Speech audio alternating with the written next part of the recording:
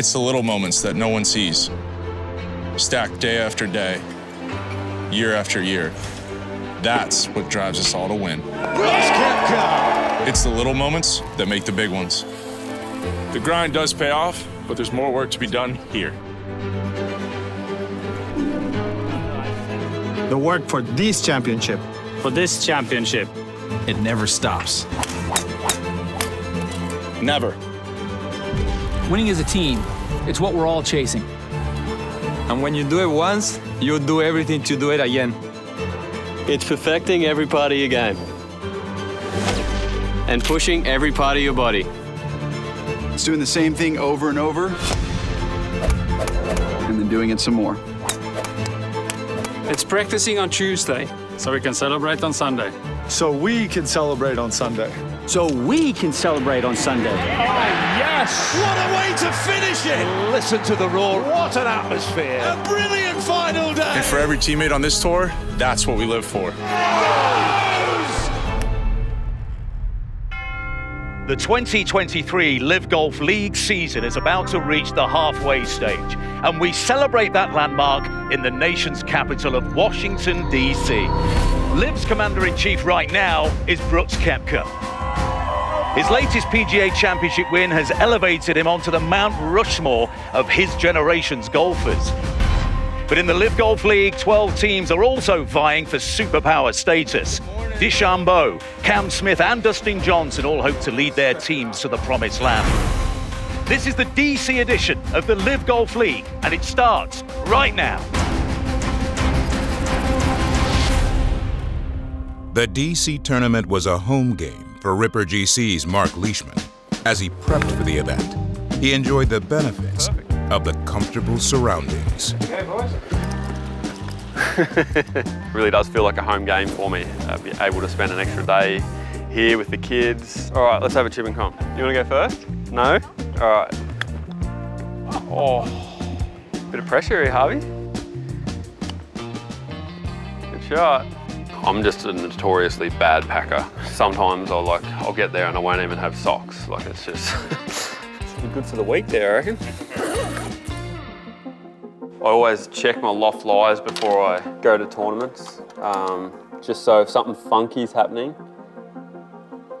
I know it's more than likely my fault, not the club's fault. All right, good. All right, let's roll. I feel like everything's in order. I haven't been making the putt. I definitely think I've underachieved this year with how I've been playing, so I'm hoping to have a really good week this week up in DC and really kickstart the rest of the year to have a real big finish. Yesterday afternoon.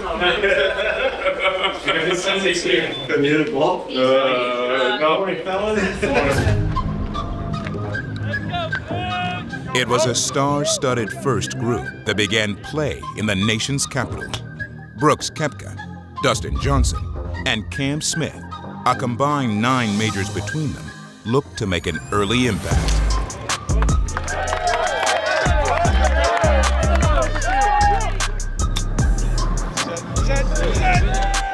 It's 285 to that. So you're reaching that, like. This is lovely. Solid round from Cam Smith. Over at 17. Cam Smith, well within range. However, the leaderboard was instead topped by a couple of unexpected faces. Andy Ogletree playing as a reserve this week. And he's had a terrific start. Andy Ogletree, who replaced injured Paul Casey on Crushers GC's roster, seized the opportunity. Well, it's the young guns so far today, David. Ogletree and Pyatt at the top of the tree. And 24-year-old James Pyatt of High Flyers GC displayed the poise of a veteran as he smoothly worked the greens. James Pyatt for his birdie. Drains it. What an up and down that is. It felt like I couldn't miss for a while. I mean, my caddy looks at me when I finally two-putted. He's like, you know, that's like your first two-putt in 7 holes. And I was like, had no idea. So it was good out there today on the greens. Ironheads GC remained on their quest for their first LIV team title. Captain Kevin Na with his impressive shot making, put his team exactly where they wanted to be. Kevin's forward to pass so far, and that's how he got there. The Ironheads have suddenly surged out of nowhere to a tie with the Range Goats. There's a guy who's been running into form as well. The dominant play of Harold Varner III placed him and Range Goats GC on top of the individual and team leaderboards. Oh, an eagle 2 for Varner. And he is having a terrific opening day here in DC. Well played, Harold Varner. That's a great round of golf, 64. The Range Goats are playing well, and I just want to contribute, but I want to freaking win.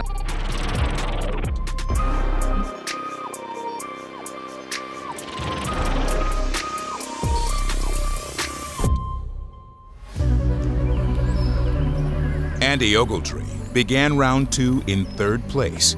As he headed to the course with his girlfriend Allie, he was determined to seize the opportunity in front of him. A chance to play for Crushers GC and to be in title contention for the first time.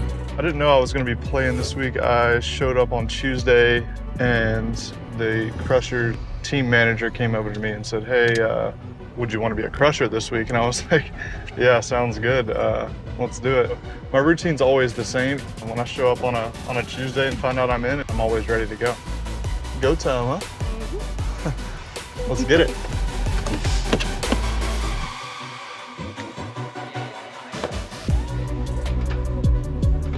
I've been the reserve all year now, doing my routine, going to the gym, being ready to go at all times. What are we wearing today? White shirt, black shorts. I told you, I hope I got the right one. Ogletree and High Flyers GC's young gun, James Pyatt, began the second round both determined to prove their round 1 success was not a fluke. We did it like super early. I can't figure it out yet. One of the first to arrive. Am I? Yeah. I'm on Phil's time, so whatever Captain wants, that's who we want to roll it. Morning, guys. Morning. Morning.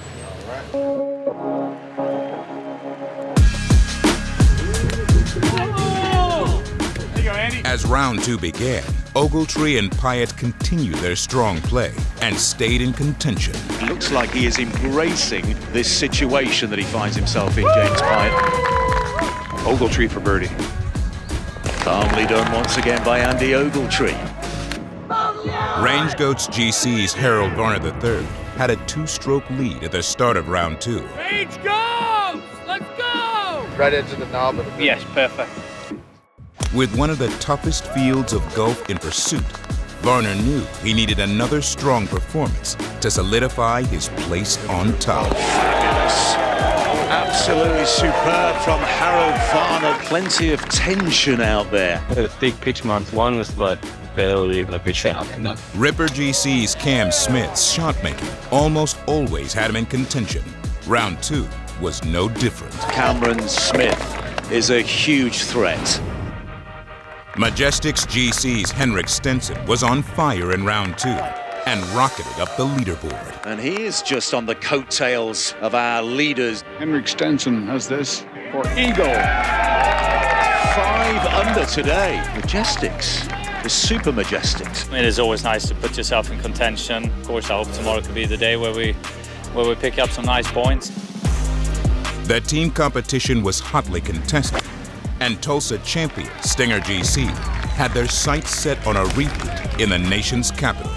Well, I'm not sure who was on the barbecue last night for Team Stinger, but they're on fire today. Stesen at the fourth. Simple. Oh, yes. Shot, but it wasn't that simple. And Louis is having himself a day. Torquay GC had no intention of letting the Stingers run away with the title. Sebastian Munoz put the field on notice. Sebastian Munoz. Torquay beats Pereira on a hot streak. It was the stellar play of Torquay's Mito Pereira, whose record-breaking 10 birdie day secured his and Torquay's place as the leaders heading into Championship Sunday. Okay, yesterday during this little section here, it's fine. Mito Pereira is the man in form out there at the moment. indeed. And Torquay have the lead in the team competition. Seems like in every part of the world there is some Chileans cheering for us, so it's cool to see and cool to hear and play our best. We'll have good days, it'll be a really good tournament.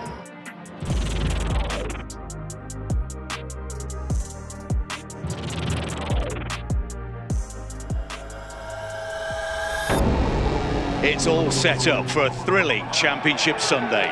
Mito will have to work for his crown. Harold Varner, Henrik Stenson and Kevin Nara snapping at his heels. Brooks Koepka, Cam Smith within striking distance. On Championship Sunday, Stinger GC's Charles Schwartzel made a memorable entrance. How can I bring you guys good vibes today? Keep playing like a ham. Looks like we might win. And his teammates in DC, who began the day just 3 strokes off the lead, made their presence felt on the course. Louis Oosthuizen led the charge. Confidently struck. Birdie start. Brandon Grace, the driving force behind the Stingers' effort, began the day in 9th place on the individual leaderboard. Yet when the title was at stake, Grace was a force to be reckoned with. Well, Brandon Grace has an opportunity. Ripper GC's Cam Smith, in search of his first LIV title in 2023, jumped to the top of the leaderboard early in round 3. I reckon it needs to be rolling sort of over that green one. The one to the right? Yeah. Cam Smith has this for eagle. With his speed and lag putting is always going to be reliable.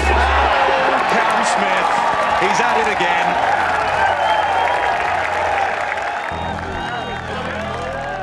Torquay's Mito Pereira began round 3 on top of the leaderboard, but a rocky start caused him to slide down the pylon. Tough start to Championship Sunday, drops 2 in 2. Just a nightmare start. With the help of sharp play by teammate Sebastian Munoz, That is fabulous from Munoz. and David Puge, For eagle at 3, and he does. Torquay made their approach to the top of the team leaderboard. And that puts Torquay 3 clear of Stinger. The individual leaderboard was crowded with title contenders. Bryson DeChambeau, he's in contention now. We still can't pitch on and stop it, so you're still going to thread the needle. Get down. Down! Range Goat GC's Harold Varner III got everyone's attention with spectacular shot making. Spin to the gap, he's got a little bit of spin.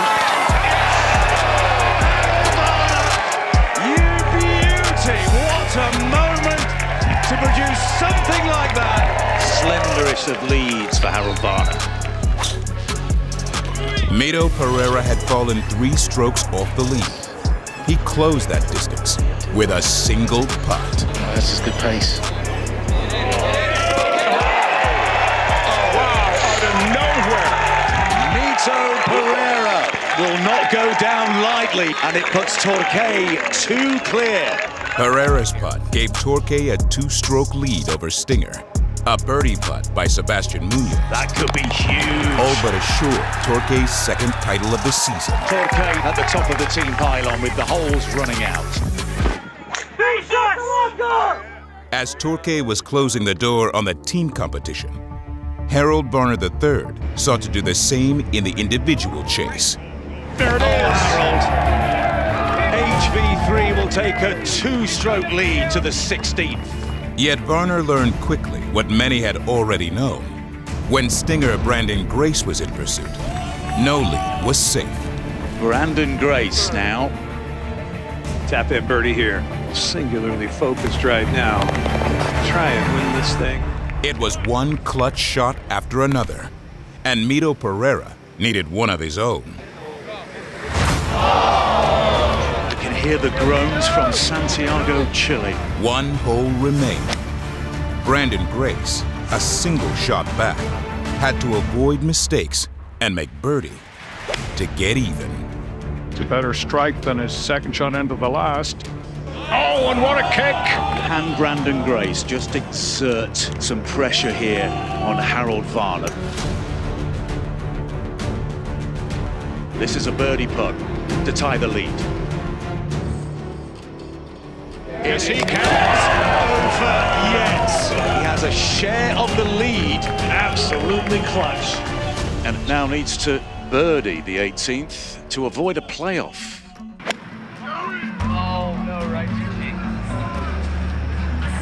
That's just fine. Harold Varner, the third, marching down the 18th.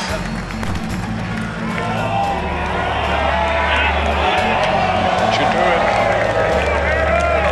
This putt for Pereira means Torque is going to win. Torque victorious in the team competition for Harold Varner the third. This for victory. Harold Varner the third, an effervescent, infectious character. He earned it with a show of grit, steel, talent, and sheer personality. Our individual champion after a stellar performance from Range Coast GC, Harold Varner the third.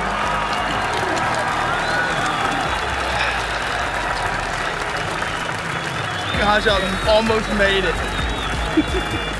Feels good. I feel like I've been playing well, but you know, at the end of the day, I want to be up there with my team. You know, winning's not easy anywhere, and I'm just super excited. I just want to build on it, keep getting better.